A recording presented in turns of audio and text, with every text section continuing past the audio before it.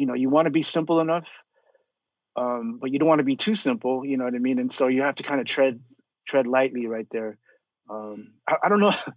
I mean, I don't know if there is there is no formula and there is no secret sauce, man. It's just constant trial and error and trusting your ear, you know what I mean, on what sounds good to you. Killa Kela podcast. KillaKelaOfficial.com. You need the Kelavision app. 24/7 mini documentaries, podcasts, live shows, DJ live streams, top fives, subscription packages, plus products for all your podcasts and street culture sports. Download it from the App Store for free today. Beatbox created. Killa Kela. And we're here to talk about world music and street culture. Killa Kela podcast. Ready.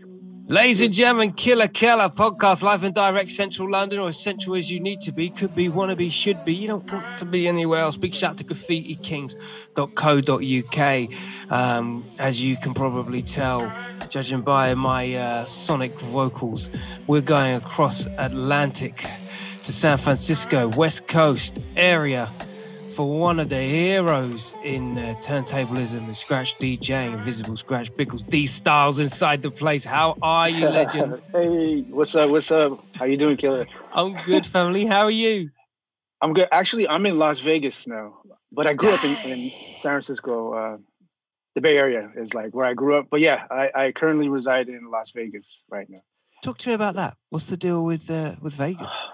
It's one of the last places where you can actually afford to buy a house, you know what I mean? Because the West Coast is so damn expensive. California in general is so damn expensive, San Francisco, Los Angeles, it's just crazy. You basically need $1 million to buy a house, Yeah, I feel that. That sounds like that sounds like the rest of the world right now. Pretty much, yeah. Before we carry on, can you hear me when I whisper? Yep. That's perfect. Then I'm using this microphone. Always like to check.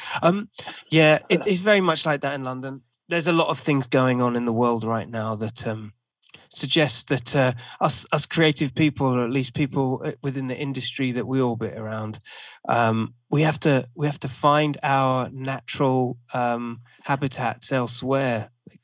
Right. We make the place look cool, and then we get chucked out the place that we made cool. Jesus, right? Oh man. Talk to me about San Francisco anyway, because you spent a hell of a lot of time there, and at a time where New York was very much dominant. It was very much the place. Young D Styles to have garnered a mass of such incredible skills and abilities. That must have been not so much of a homegrown thing, more of a study. Yeah, so I grew up about 40 minutes outside of San Francisco in a small city called San Jose. And now San Jose is kind of known as Silicon Valley. It's like where all the tech companies are based at. Right. So, growing up there, like I had to take the train or, drive out to San Francisco just to kind of be around the city and the culture. And most of the events were in San Francisco, if you wanted to go watch Big Daddy Kane, or if someone came into town, NWA, they were usually performing in San Francisco. So that's where the hub of the culture was. And so me and my friends would go out there and just, go out to the shows and I'd try to absorb everything. But I was lucky to be around that and be around hip hop in the 80s, you know what I mean? Just studying, the B-boys, studying the DJs, all the graffiti, all that stuff. And back then, this was like 84, 85. I tried it all. I tried to rap. I tried to break. I was doing graffiti. And for some reason, just DJing stuck with me. You know what I mean? Scratching in general felt natural. And I felt like I could express myself best through that. And so I just stuck with it. You know what I mean? And I was just grateful and fortunate to be around, the older guys who pretty much paved the way and showed me the way. You know what I mean? Who were the inspiration? Who were the people that paved the way and showed you the way at the time?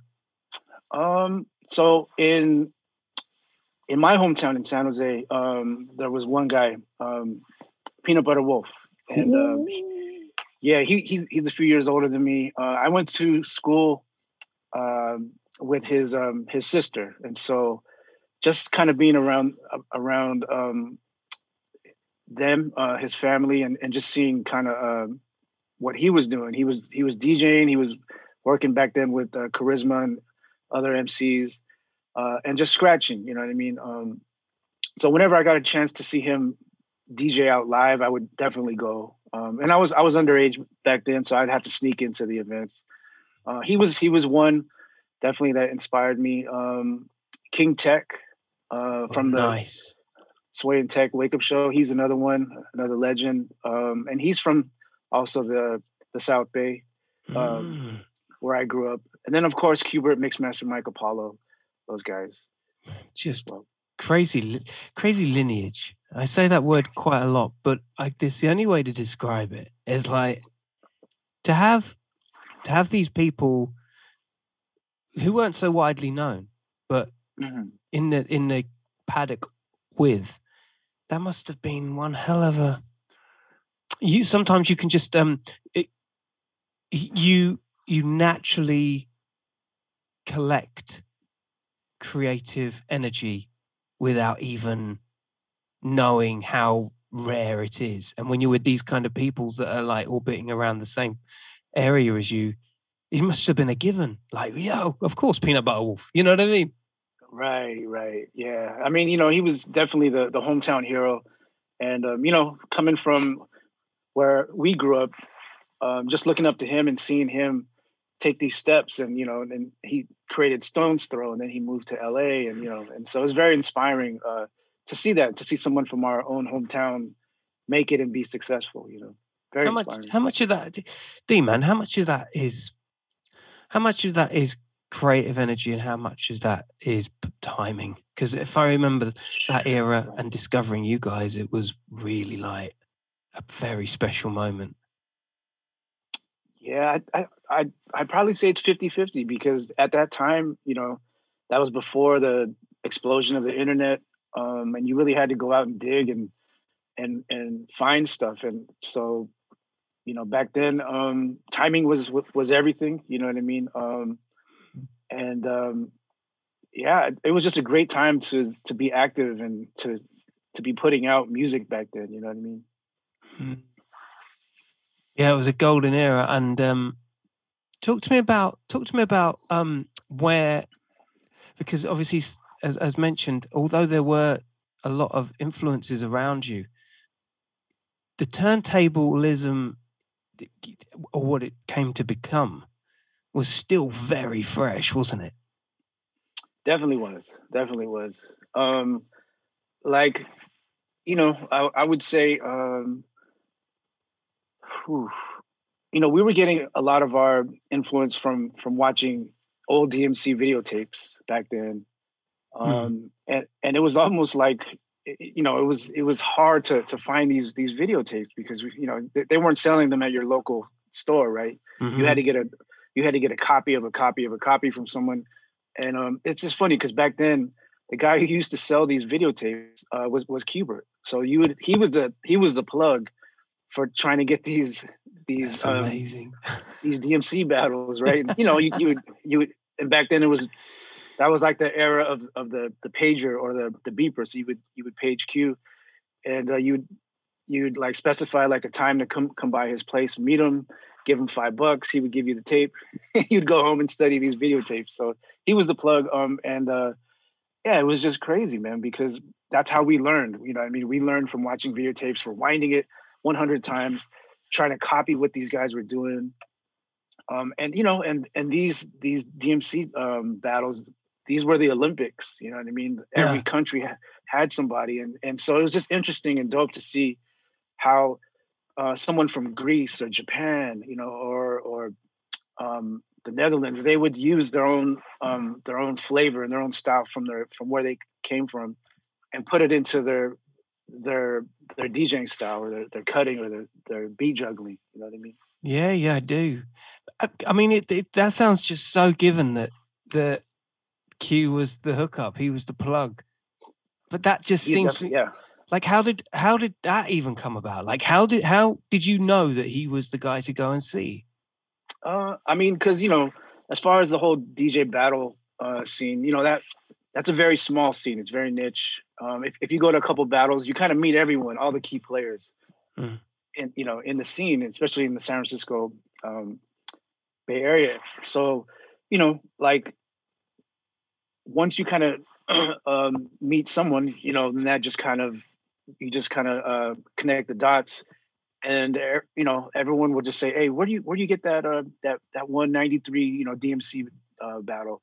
And they'll just tell you, "Oh, you got to get it from Q. Just connect with Q, and he'll get you, you know, the drugs." Basically, that's what it was. Drugs, it is, man. Like, the thing is with hip hop disciplines, and this is something that has become ever more infectious as I've grown up further. As I've got older, the tools. It's almost like I'm growing up to be a DJ or a beatboxer or an artist, and I want to be able to create sustainability. But once you hit that peak, you realize actually that you're just kind of addicted to the hip hop tools, and you just can't help but, I don't even care about the money because I just got to get this right. Yeah. What is that thing? What is that thing? You know, I don't know. Part of it, I like to compare it to the rush and the high you get from graffiti, from bombing. I don't know if you've, you know, just going out on the highway or the freeway and just bombing and getting that crazy rush, knowing that you could get, you know, arrested, busted, killed, whatever. Yeah. And then seeing your piece the next day, you know what I mean? It just, there's something great about it. And I think that's the same for every element of hip hop. You know, if it's DJing, if you're putting out mixtapes back in the day or records, you know, you're just kind of cementing your sort of your stamp, your tag, or your legacy that way. You know what I mean? It's like a high that you always chase. You know what I mean? It is like a high that you always chase. I guess it's a combination of ego meets. Yes. Yeah, it needs nothing. It's just you. It's just ego. It's just pure ego, right? Yeah. Yeah. So it's just mad drive. I mean, I think, you know, when you look at these disciplines as a whole, and we're talking, I guess we're talking more in retrospect. If you've got a creative energy and a talent, or at least you think you can contribute at a point in a culture, the first thing you got to think of is you better come good, because there's already a stable full of people that are doing a thing. I think with turntablism or scratch DJing, there was this ceiling that had been set respectfully within the early 90s. A lot of heroes were forged in that time.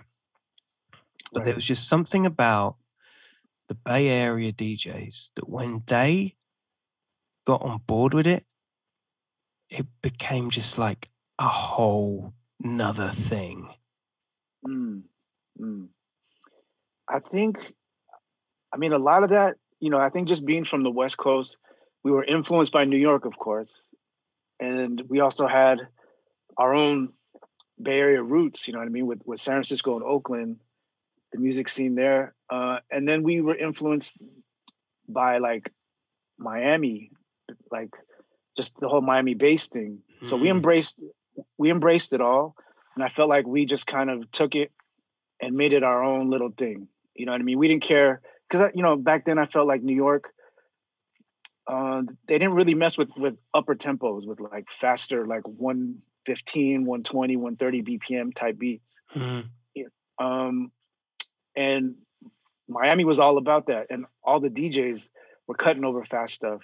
And so I felt like we embraced it. We embraced New York, and we took what we liked about that. We took what we liked about Miami, and we combined it and kind of made it our own style.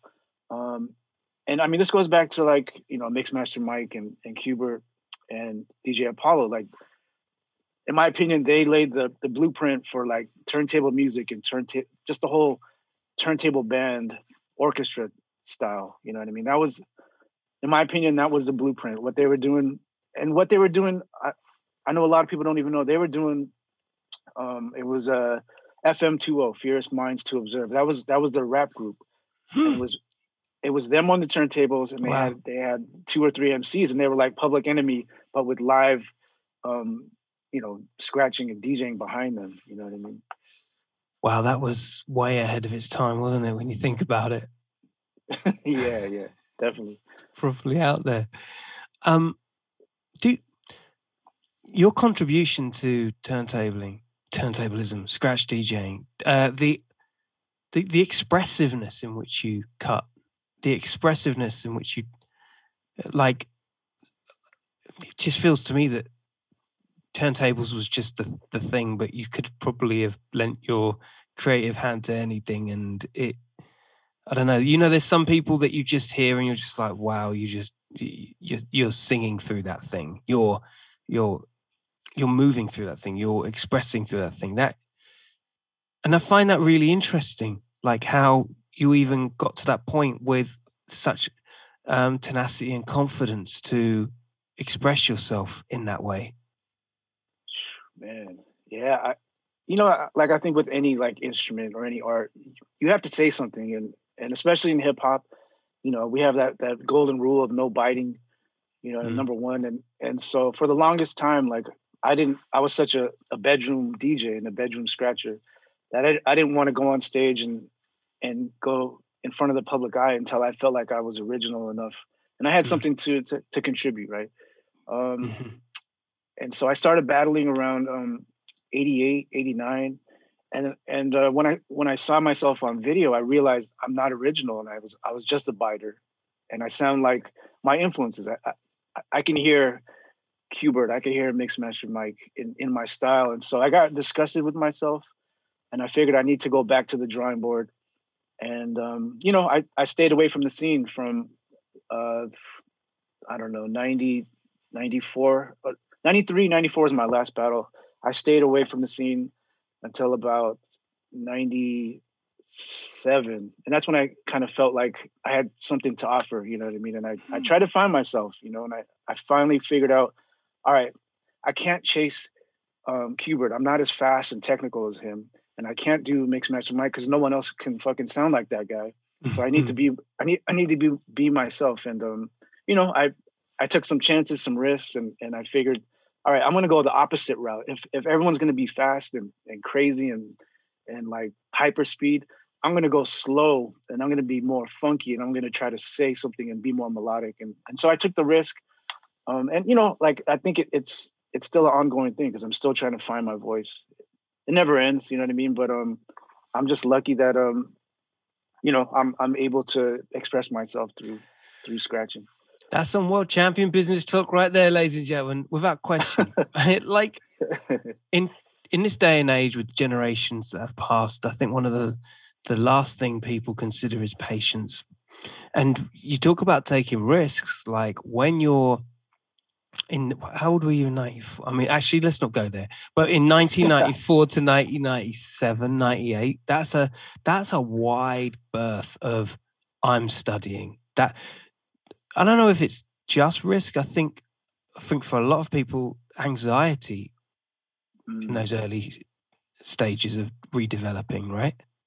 Yeah, for sure. It was a great time too, because that's when a lot of these legends today started coming out and battling. Babu, Craze, A-Track. And so, I was around these guys, but I was always kind of in the back, just quietly studying and trying to figure out what the hell am I going to do? You know what I mean? And I loved what they were doing, but I can't, I already knew I'm not going to be them. I can't do what they do. So it was a good time to be around that and to absorb it, you know what I mean? And marinate and just kind of quietly plot, like, what the hell, what my next steps were, Yeah. And I think, again, going back to the right time, right place, right time thing, to be a study of that time and see these celebrities, DJ celebrities emerge, it almost gave you the opportunity to find your space within the front row of these new statuses. Yes, totally. Yeah. And you know, and I was lucky enough to be around Qbert when he was recording Wave Twisters. And to kind of see him work and see like his workflow and his creative process, I was able to kind of learn from that, you know, and so that inspired me to make my own album. And then I realized battling isn't for me. I'm not gonna, that's not where I shine. You know what I mean? And I always felt like I needed more than, you know, 3 minutes or 5 minutes to kind of express myself. So I figured, all right, let me take it to the studio and just producing and recording and making music. And until today, I feel like that's kind of where I shine. I'm more of a studio rat than I am someone who's on stage and shines. You know what I mean? Yeah, that's right. You've got to find your position, but you really spearheaded that. What and also I might just add as well is if you're not watching and you're listening, behind these styles at the moment is you know, your archetype collection on show. I mean, we're in the hub of the studio right here, and you also teach as well. This is a more current thing that you're up to at the moment, isn't it? Right. Yeah. So we opened a DJ school. Me and the Beat Junkies.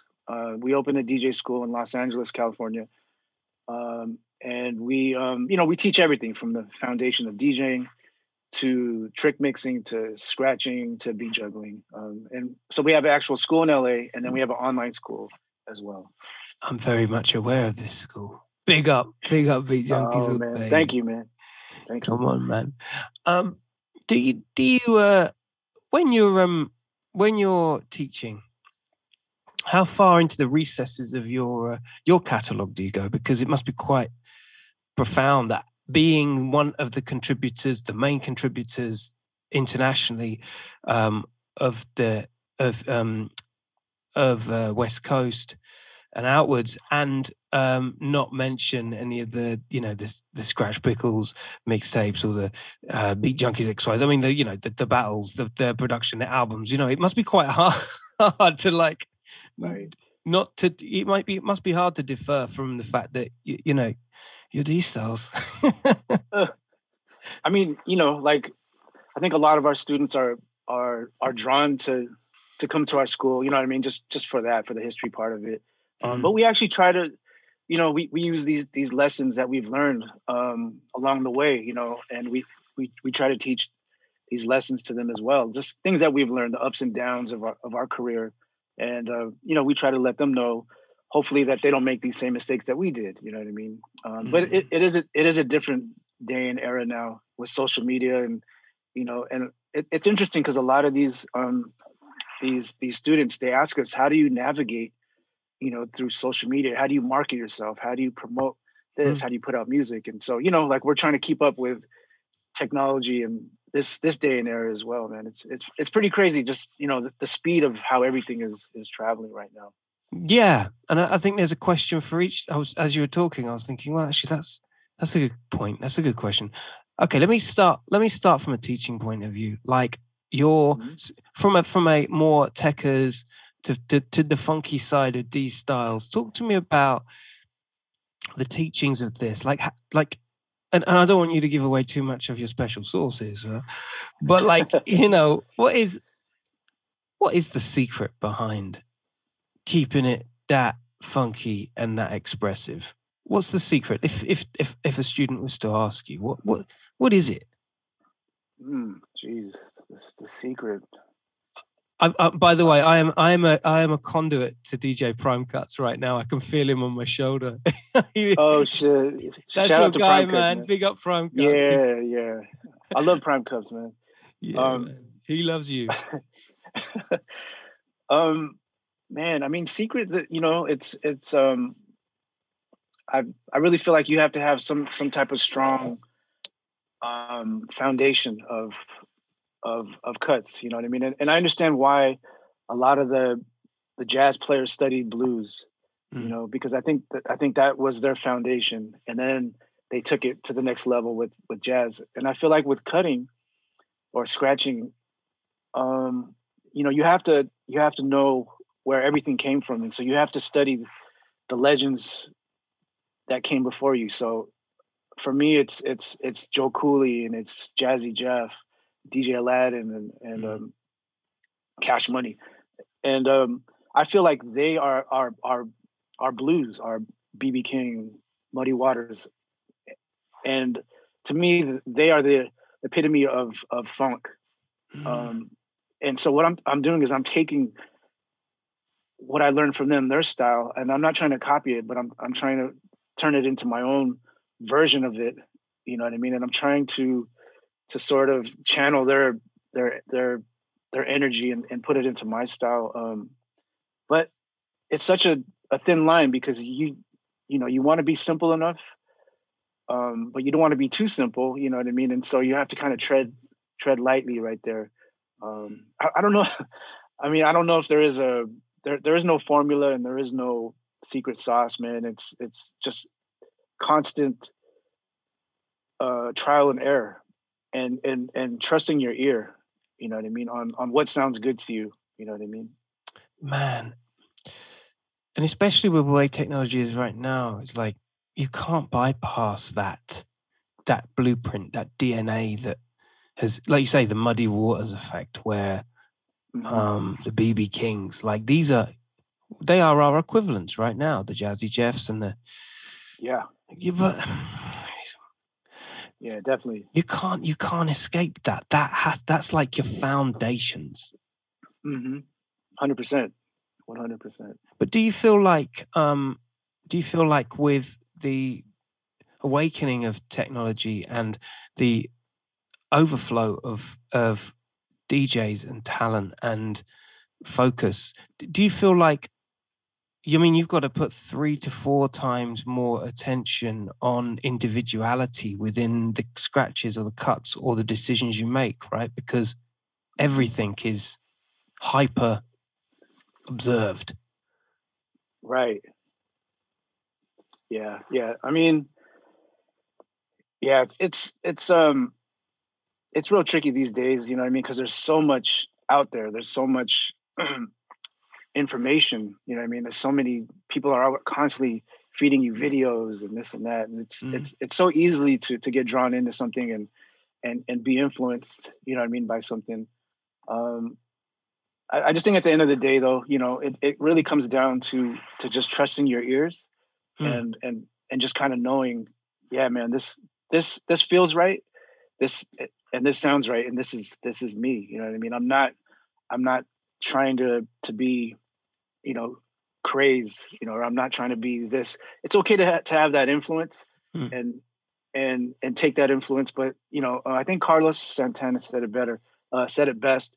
He said, it's like you have influences, but at a certain point, it's like a snake and you need to shed that skin and peel it off. You know what I mean? So I like that right there. Yeah, I love that. Elton John, I always think of the one Elton John said was like, you can have as many different influences and ideas and you just got to put them in a box. And then one day you might think of an idea again and go back to that box and just go, yeah, that's where I got it from. I won't do that. Or I will do that. It's about having it in your armory though. Right. Well, yeah, totally. And it's crazy because, you know, with the whole hip hop thing and no biting, I think now that I'm older, you know, I learned from copying, from imitating back then, you know what I mean? And now I realize it was okay to borrow that, but I'm not going to go out and publicly do, you know, Rob Swift style or someone's routine, you know, to the T. Like, but yeah. I learned the blueprint. I learned the technical part of it by copying his routine. You know what I mean? But I'm going to take that and I'm going to create and make my own. You know what I mean? Everyone has their own fingerprint. Yeah. Oh, that's the hardest. Yeah, for sure. That's the hardest. It's like when you're a graph writer, you get given sketches by people and you get really comfortable with those sketches and how do you morph into something else? And And it's the same with Razel with beatboxing. Like again, like beatboxing took a 4-wheel drive the same time as turntablism did. And I would argue that maybe Supernatural kind of came through with the MCing and the battle rapping that kind of spawned an attention to battle rap and the likes of Eminem of its time. It's so hard not to be influenced by people when they're doing so well. Right, for sure. I know, right? It's almost like the codes you've been given that are just like suddenly there, and you're like, well, I can do this, but how do I change that and make it something else? It's tough, isn't it? Right. It is very tough. Yeah. No, that's perfect what you said. It's like with the graph, like I know a lot of like writers will share alphabets, you know what I mean, and block letters and this and that. And it's easy to copy it, you know what I mean? But then how do you make it your own? And that is the challenge right there. Yeah, it's the challenge because everyone says, oh, yeah, but that's you. But it's like, well, yeah, but Slash sounds like Slash. I would imagine he has to by now know what Slash sounds like. You know what I mean? Right. But how do you know? How do you know? I know, right? You know what? I want to go back and shout out Prime Cuts. Just because I feel like when the Scratch Perverts came into the scene, it was a huge disrupt. And by that I mean there wasn't any characters quite like Prime Cuts and Tony Vegas at the time. And I felt like if you want to compare it to wrestling, I felt like those guys were like the bad guys who came in and started talking trash, and they were hyping up their battles, like because before that there wasn't a lot of hype like that. And I remember when like Tony Vegas first came to San Francisco, and he was scheduled to battle Babu in the scratch category, and there was so much hype around it because he was online talking, saying he was gonna fuck up Babu, and he was gonna take scratching and take it back to the UK. And we're like, what the fuck? Who's this guy? He has the balls to say this, you know? But now I look back and it's like he was so ahead of his time. He was just hyping up the fight or the battle. It's almost like a UFC fighter or a boxer, you know, being able to hype up their battle and he can back it up, of course, too, you know. But I just remember like when the Scratch Perverts came into the scene, it was like something I had never seen before. Like it was like yeah, it was crazy, man. Anyways, yeah, shout out to my guy Prime Cut. Yeah, they took no prisoners. In fact, they didn't even take their own crew's prisoners. Like I know Mr. Thing and First Rate were just complete. They were like the rest of the DJ scene. They were just like kind of no, we're still here learning, but like our guys here just like fucking having it with everybody. Yeah. They would come out smashing people with chairs, man. That's how crazy I remember the Perverts were. And that's a really good description of its time. I think there's only one or two times in a cycle of a culture where you really get those WWF moments where it's like you really have personalities. Right. I think we need more of that in this day. You know what I mean?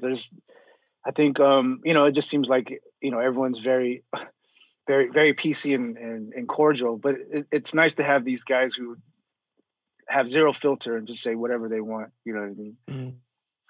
Did it get to the point where, because you were there throughout this whole time and everything it did for me anyway, I think it's once Craze had won so many DMCs world finals and there was every kind of scratch team battle you could possibly have within the restrictions of the tech, or the rules of tech.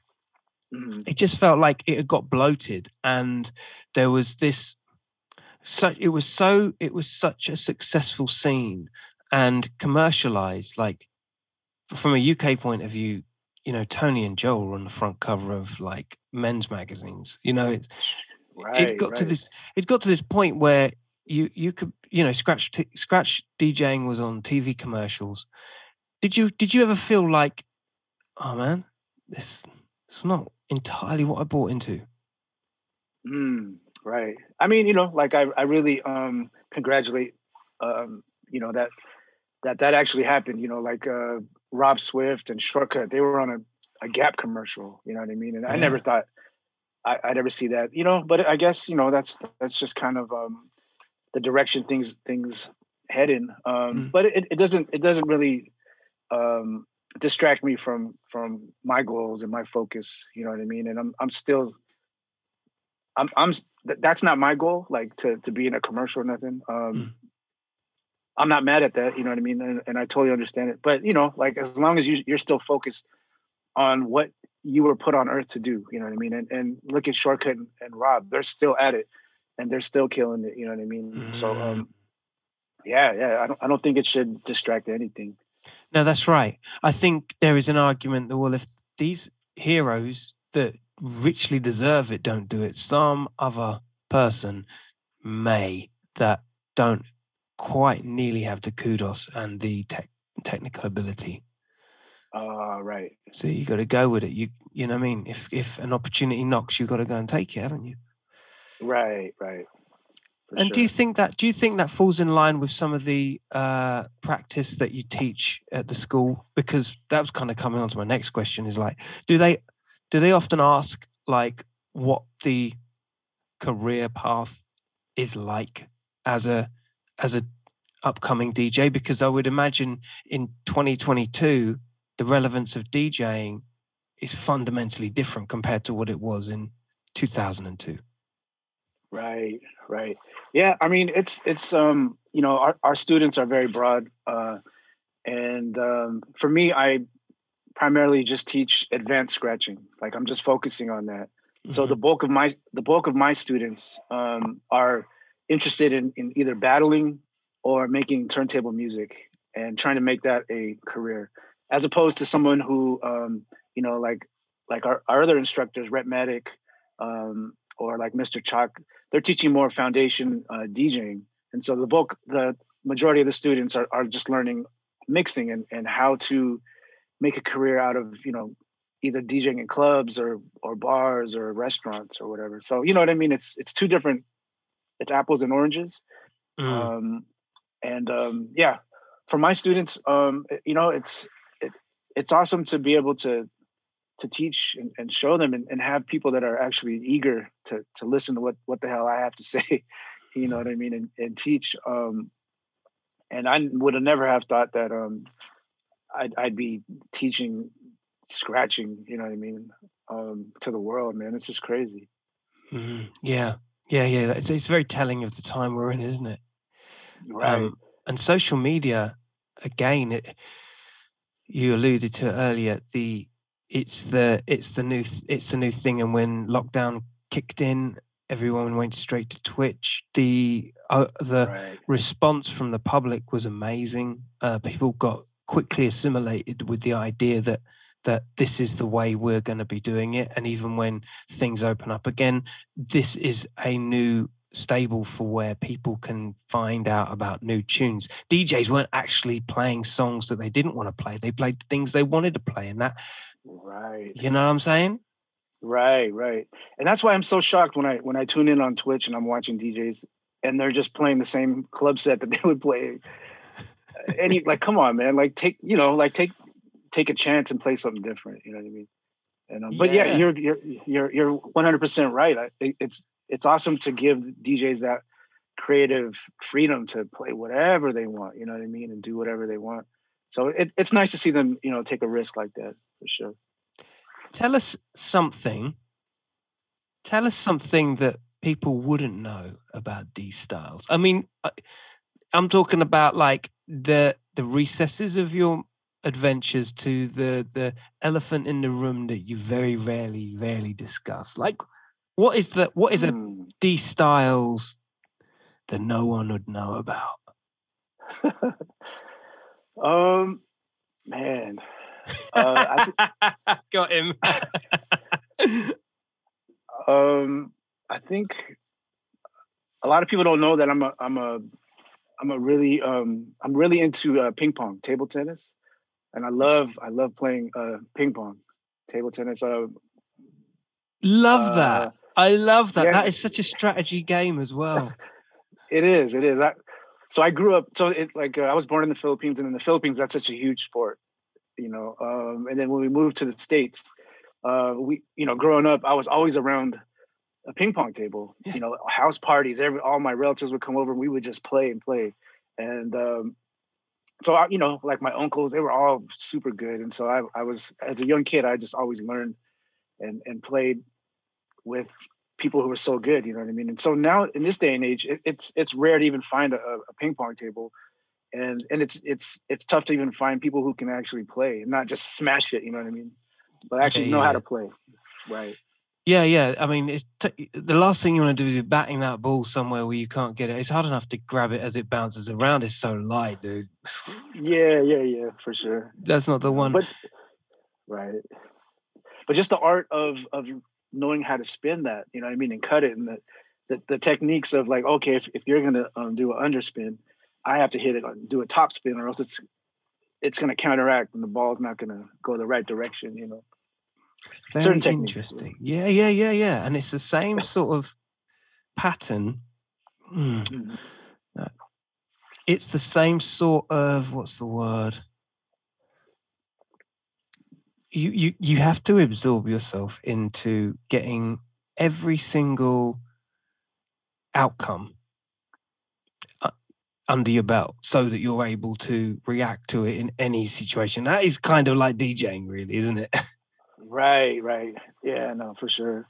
Hey, you know, I wanted to ask you, do you ever use those like loopers, like a loop station type of thing? I did once, but I kind of stopped from a beatbox point of view because I just felt like it took the magic out of the performance. Do you know what I mean? Mm-hmm. Right.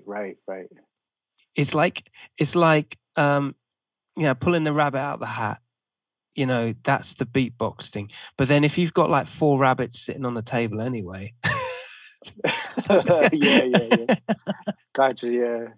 Okay. Now, just because I know there's a whole like culture and community of just that, you know what I mean, and guys who just do like loop stuff and kind of make that their own art and stuff. I was just curious if you do that stuff too. No, but it is again, and I think this harks back to your production values in the studio. Mm-hmm. A lot of DJs, or at least up until the newer generation mixers, etc., were really reluctant at taking advantage of those things. You weren't, because you had a studio mentality. You had a different set of you had a different creative palette. Right.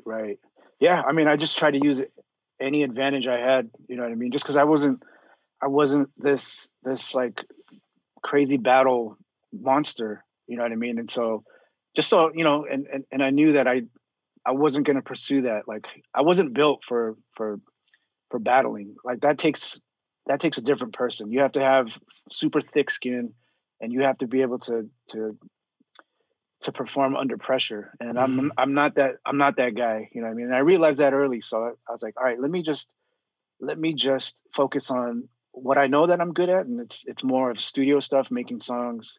And let me apply this scratch stuff that I know to what I've learned already. Cause I was making beats on the drum machines and the samplers as well. And so I kind of applied that, and I said, well, why do I need to program these drums? I can just scratch these drums. You know what I mean? And why do I need to sample this loop? I can just loop it myself on the turntables. And to me, it sounds better because it has that human quality, and it's not so quantized. You know what I mean? Yeah, I do. And at this point, I just want to big up Z-Trip, because I think he follows a very similar ethic in DJing and production as well, doesn't he? He's not afraid to merge the two, but yet still have the skills to shine.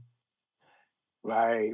Yeah, Z-Trip definitely pioneer in that, man. Like a real has that punk rock mentality where he just doesn't care, and he'll try it, and if it sounds good, it sounds good.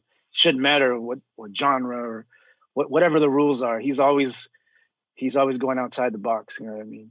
Yeah. So, production-wise in the studio, what setup are you working on at the moment?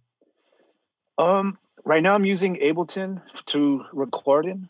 Mm-hmm. But I use, primarily just one turntable, one mixer, and I have this little loop station thing that I use, and it's just to try out ideas on the fly.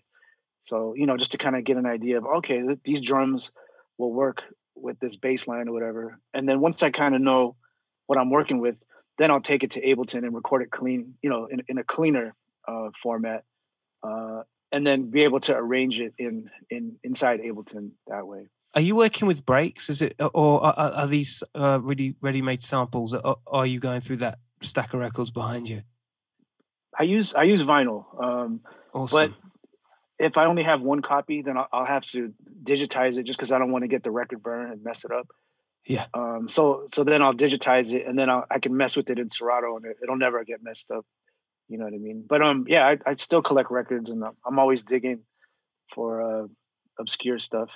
You know what I mean? What's the album that you could almost say definitively, or at least just so that the audience can be steered to something of a blueprint of yours? What would you say is the definitive that exercises your versatility at a certain peak of your career that you could say, oh yeah, that I definitely had that? I mean, for my own stuff, I'm sure it's Phantasmagoria, and you know, that was just during a time when there wasn't anything quite like it. Like Cuba did Wave Twisters. That's right. Yeah. And he did some outer space aliens, you know, type stuff, and I wanted to do more darker, evil, sinister stuff, and I was very influenced by like Portishead and that trip hop era. And I wanted to do something like that with that sound, but just on the turntables, you know what I mean? And so I would say, yeah, that album. And you know, I'm still chasing it, man. It kind of goes back to that high, like where I want to recreate something like that, you know, get that high. The old ego. Keep going. I'm with you, brother. I'm with you.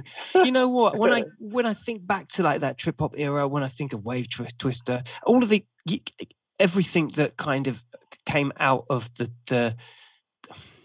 well, I just feel like every single album should have been from its place of the turntable, and actually your skills need to match the production value on the record. Mm-hmm. If you never always, some people, you can't fake the funk, like you're saying, before you go and record something, you're putting in a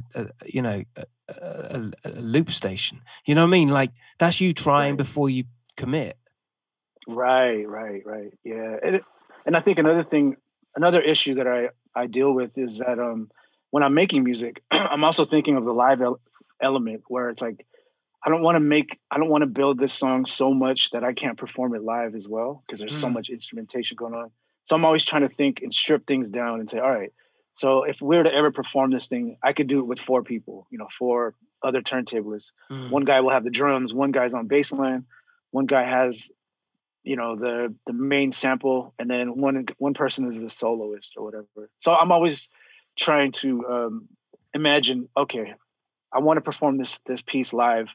I need to keep it in its most basic, minimal instrumentation. You know what I mean? Just the meat and potatoes of it. People can get a little bit too excited about that alone, isn't it? If you shoot your load and get too techers or too clever, some things are just energy, and I think that's where your expression comes through the most. Is like it just feels effortless, and that's the meat and veg. Oh man, thank you. I think that's the goal, but I think there's people who, you know, like you just look at them and they can make it look easy. You know what I mean? I look at you know, guys like DJ Babu, and the way he juggles, or he cuts, he makes it look easy. And you know, the same thing with like Qbert. And so that's, I don't think we're thinking in the moment like that, but that is the goal, you know what I mean? Is to make it look easy. Yeah, thinking in the moment. Yeah, totally. Like, right. So the stabilizer's off and you're just doing it. Yeah. I think that's the beauty of scratch DJing as a whole, is that I guess it's like a good electric guitarist riffing. It's like, it's such a given nowadays that you hear a guitar doing a certain thing, but very rare, especially nowadays, do you see someone actually going ahead and executing it in front of you. Right. I mean, outside of beatboxing, where do you look for like influence and ideas from? For me, turntablism still does that for me, but okay. Yeah, man.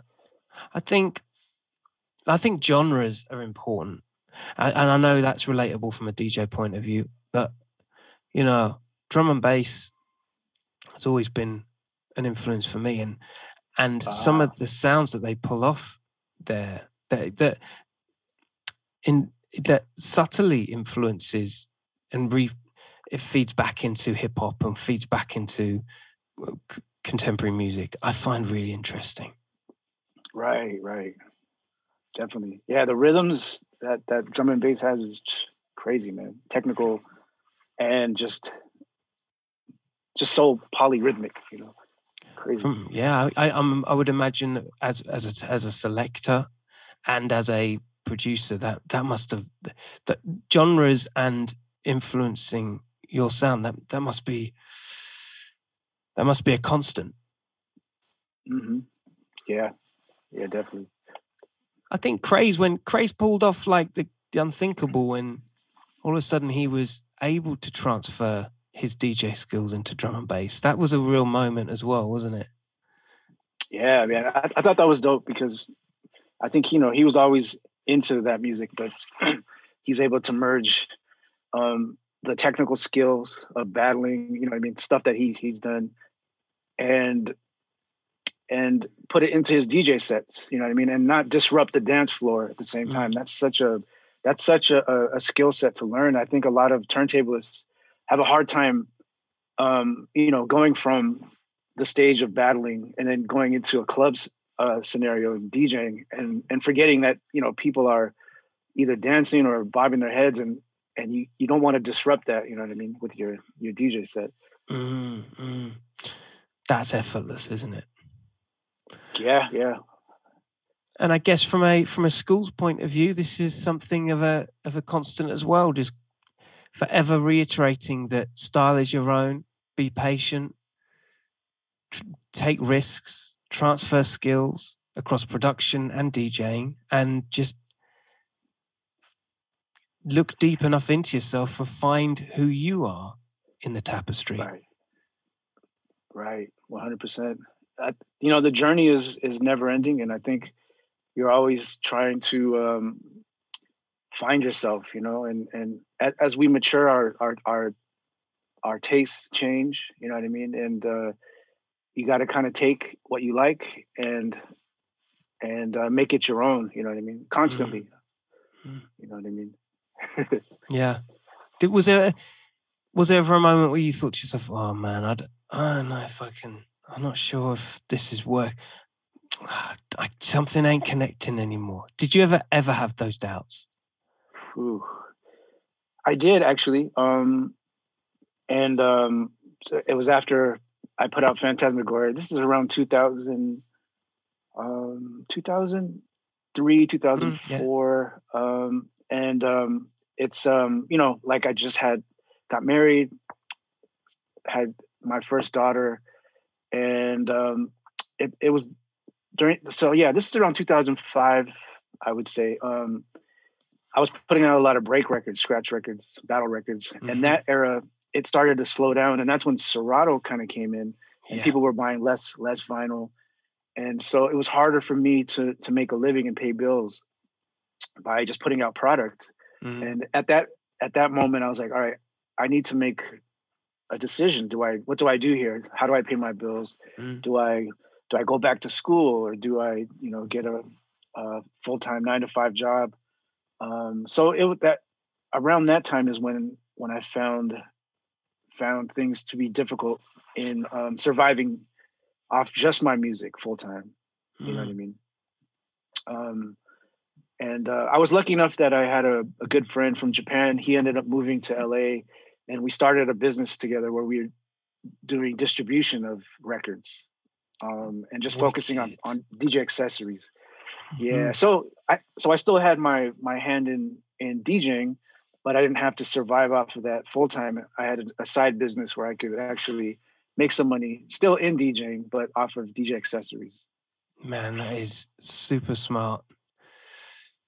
And I think all of us have anyone that's worth their salt in the culture, you just find a way, don't you? Yeah. You have to. It's either that or you crumble up and stop. You know what I mean? And I didn't want to stop because this is all I know.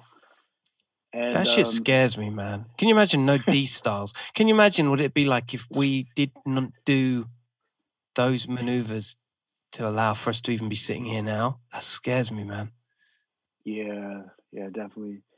And you know, I didn't want it to be where I had to put out some bullshit music just to make money. You know what I mean? I truly believe I want to put out something when I have something to say and it's worth someone's time to listen to it. You know what I mean? Mm-hmm. So what's the future? What's the future, superstar? What's the future for D Styles? So I have another turntable band group. It's called 545. It's myself, Private Peep Show, Mike Boo, and DJ XS. So there's 4 of us. And we basically do turntable music. We're still trying to carry the torch in that art. And we put out music. So we just recorded in Hawaii a couple months ago. We recorded some new music. So hopefully that's out soon. And I got back into producing, making beats, and working with MCs again. I stopped for a long time. In the late 90s, I was in a group called Third Sight, and I was doing all the beats and the scratches. And then I stopped when I got more into just turntablism. Mm-hmm. But I kind of fell in love with it again, and just the whole Renaissance era of hip hop and indie hip hop. Mm-hmm. So I got another record coming out soon, next month, with an MC, Noah the Flood, and we got an album coming out. So I'm excited for that as well. Wow, that's awesome! I love that. 505, huh? Yeah. So 545. 545. That's it. That's 5 songs by 4 turntablists in 5 days. Basically, we gave ourselves this sort awesome. Of this goal. You know what I mean? So that's where the name comes from. Yo, that is the sickest idea. That is so sick. What a concept! What a concept project. I love that. Yeah, thank you, man. You know, because we just don't want to overthink things and be so like such a perfectionist. You know, like sometimes you can capture something in 5 minutes, and that's it right there. You know what I mean? You don't have to dress it up and spray cologne on it and paint it, you know, with this gloss. Like keep it raw, and as long as that energy and that feel is there, then that's it. Put it out. I'd argue 545 is a brand as much as Versus is, bro. That oh shit. That concept is that's dope. Crazy. I never thought about that. That's dope though. Yeah, you could have like beatbox 545s. You could have producer 545. Dude, this copyright D Styles 2022. I love it. Yeah. You know what I'm saying? That's the lick. Wow. I never thought about that. Yeah. Thank you, man. Yeah, man. Hey, have that one on me, man. Success is, you know, that's it. You're building and you're creating, brother. More power to you. Thank you, man. I'm trying. Ladies and gentlemen, Killa Kela podcast, Mr. 545, Ivisibl Skratch Piklz, Beat Junkies, the awesome D Styles inside the place. Yeah. Thank you so much for joining us, my brother. Thank you, man. I really appreciate you having me, man. It's an honor. Big time. Oh, brother. Honestly, the pleasure is all mine and ours and the rest of the crew over here. We value you entirely, and looking forward to getting you over these shores eventually, or at least me coming over there and we can buck and have a cup of tea. Yeah. Hey, seriously, if you're ever in Las Vegas, let me know, man. Oh, 100%. I'll be in the what's it called? I don't remember. Mandalay Bay. I'll be there in the. Oh shit. Yeah. Mandalay Bay. Sounds like a good time to me, though. Shit. Yeah, man. Vegas is everything, man. I love it. I'll happily be over ASAP, my brother. Let me know anytime, bro. Seriously. My guy. Ladies and gentlemen, D-Styles in the house. Killa Kela podcast out like it was out of fashion. You know what to do. Sharing is caring. Tell a friend to tell a friend. Cheers, D. Thank you, Killa. Appreciate you, man. Take care, brother. Peace.